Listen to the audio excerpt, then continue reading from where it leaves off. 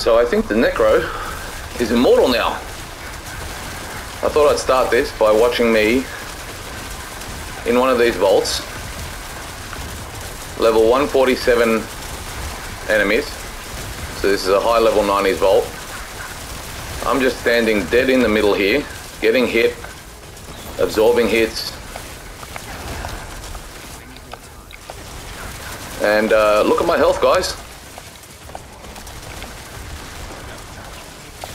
Look at my essence. I'm getting knocked around, I'm getting thrown around here everywhere.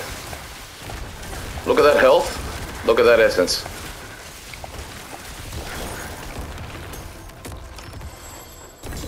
I think we're onto something special here. So, before I open all these up, I just want to take a quick run through on what I've done so you can see.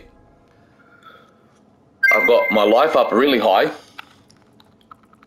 I've got a helmet with shielding storm, which seems to be what's causing me to be absolutely immortal.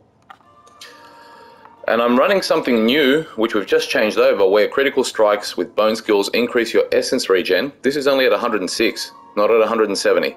And my essence is sitting up high, untouchable, unmovable.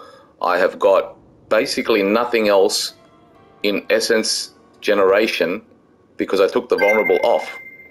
Which means we can go in here and change Bone Spear back to the crit strike chance to get that critical strike chance up and hit people with critical.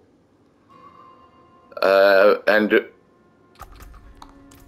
we've got something really cool here. More in-depth video will be coming after this.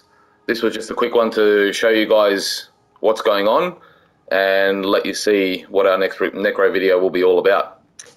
Enjoy this one, guys. I'm planning a big one for the next one.